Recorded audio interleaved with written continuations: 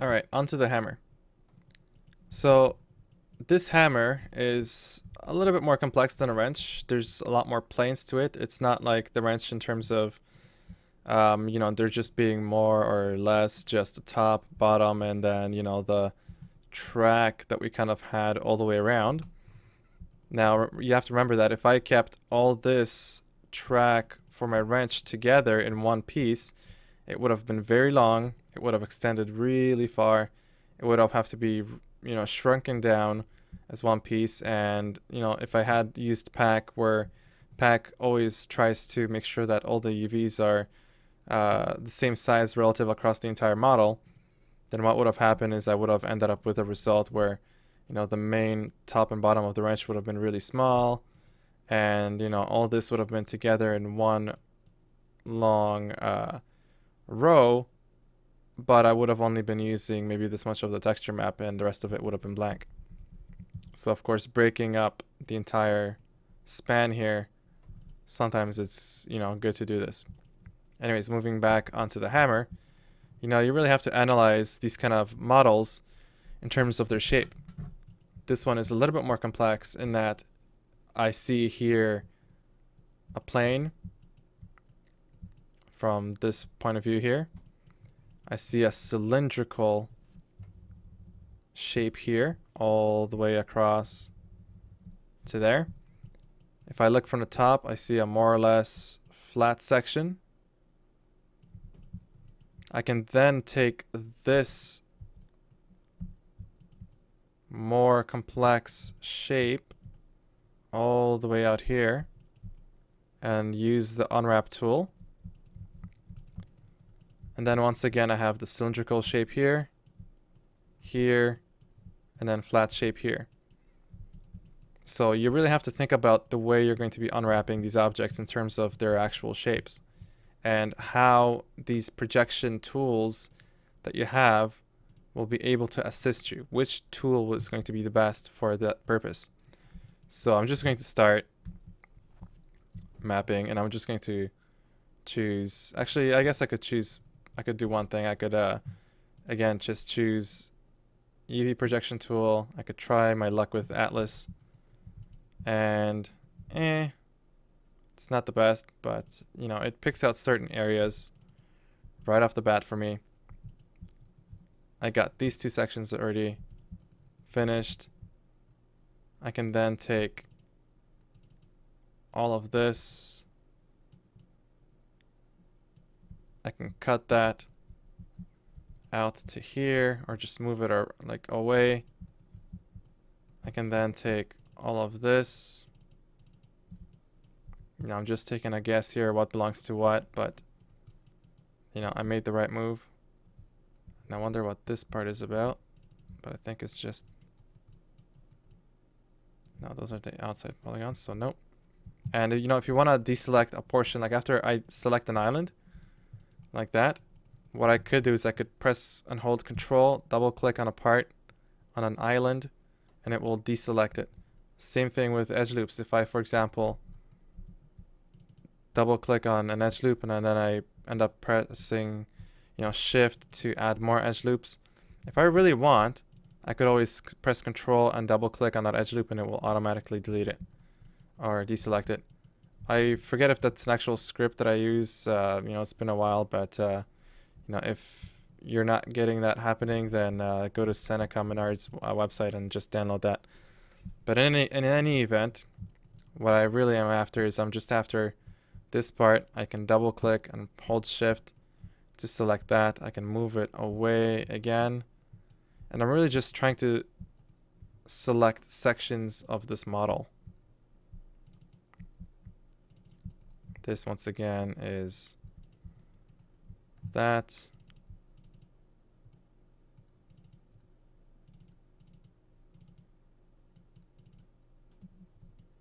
And really, this entire piece is that. Well, okay. When I work on these kind of objects, what I really like to do is I like to make a few new items. And what this gives me is it gives me a bit of breathing room as far as cutting and pasting goes. I can very quickly select something like this. I can cut it out, paste it into a new object. Once again, I can take all of this, cut, paste into another object altogether. Take that, cut, paste. I can take all that, cut, and paste. So now we have our entire object split into a few pieces. This is going to make it a lot simpler for me to go back and reconnect and, do all that. So for example, I have something like this, this cylindrical part of the model. Well, you have to remember again, physically, this section of the model is perfectly welded together. It's one piece, this section of the model. It's just the UVs that are, in fact, separate. Because that's what Atlas, projection did. It separated all these parts. So all I really have to do is I just have to select one portion of this right here, go to unwrap, and I have my result for that part. And that's fine. Next up, this thing here. This has actually been perfectly UV'd. I like the results for this. I don't know about the legibility, but this works. That works fine. And I'm guessing that's a 7G, so that works as well. So this works just fine. So that's already UV'd. I'm going to assign a texture map to this. Again, this works. And I just make my way down the model and I unwrap like that. Now when you reach these parts like this, where you're having a lot of uneven lines and you might want to make sure that those lines are even, it really is up to you. You could just, again, do that whole trick where you're using center local.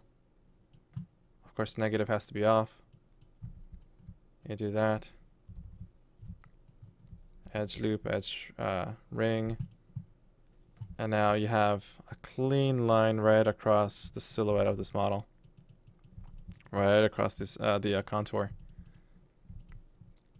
So that part is finished now, and now we go on to the more complex part, in which I am going to be splitting this into a few pieces. So this part really can be all on its own.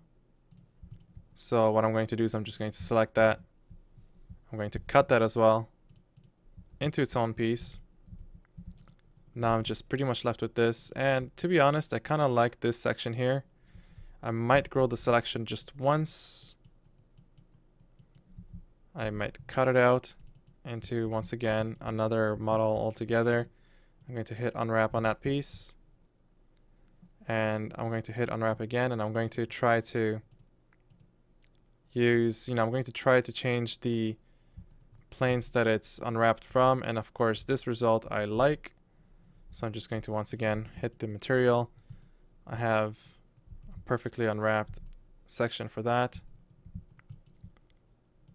For this part of the model, once again, I just choose an axis that I want to cut along. I have something like this. That's not too bad. Of course, for this, what I could have done is I could have just used projection tool. Cylindrical. Again, there's really no right answer. Just remember that. I get something like that, so now I can just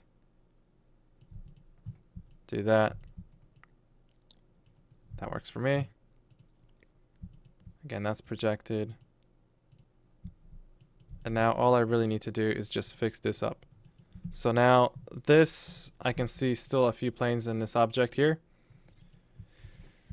So what I'm going to do is I am going to, first off, split this part off. Because I see a few planes that I have to cut on. So I'm going to leave that on its own. Or rather, like that. I'm going to cut that out into its own piece. I'm going to go back and select this layer here. And I really should map this thing and see what it looks like when it's mapped. And that's not good.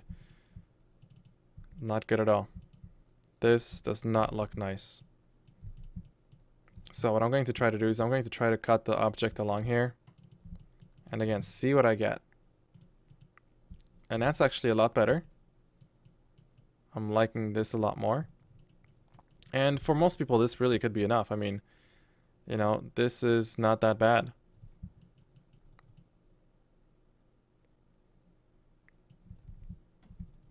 Now, what I could technically do is I could cut the object along like that.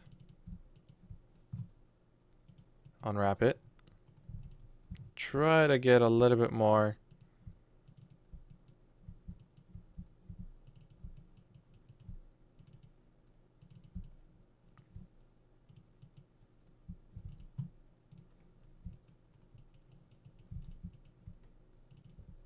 See, that's not too bad.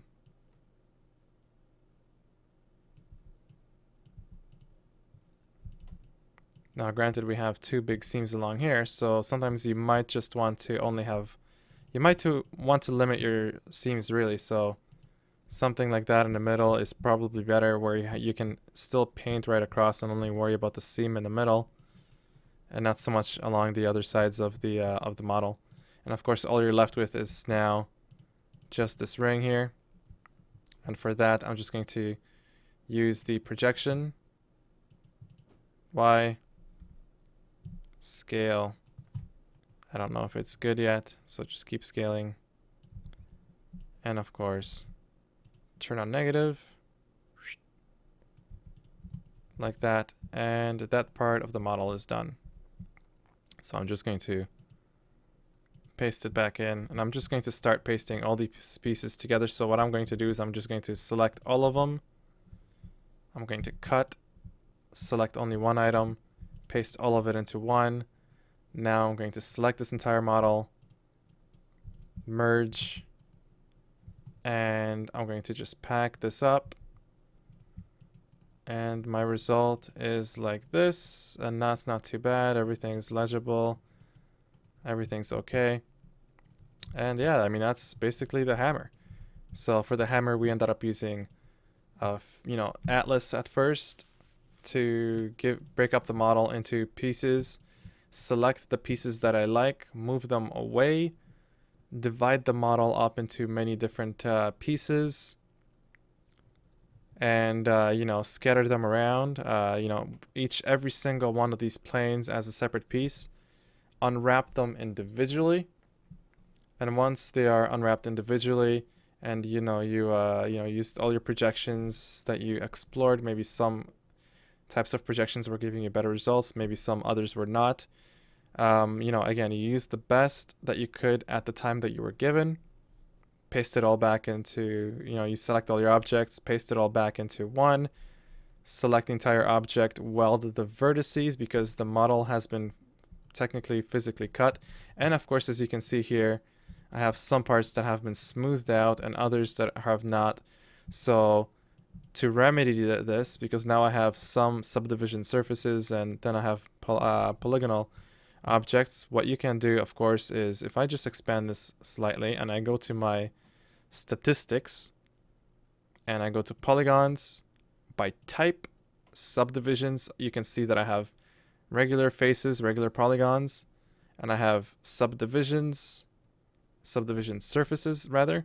If I just select the subdivision surfaces, you'll notice that it picks everything except whatever's not subdivided.